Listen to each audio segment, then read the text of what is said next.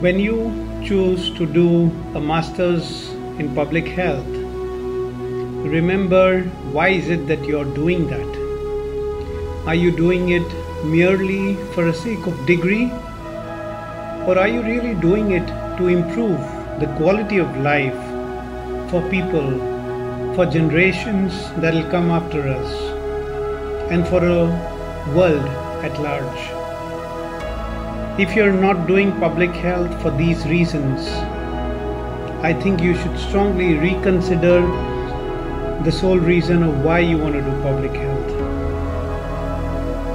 Merely sitting down at your desk, not going to the field, not engaging in research, not networking, not learning, and not being open to learn serves to suggest that you should consider a career otherwise.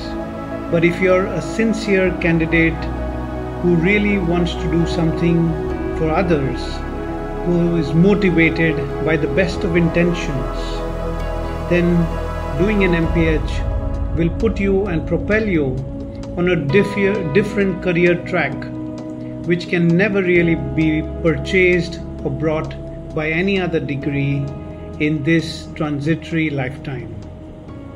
Thank you.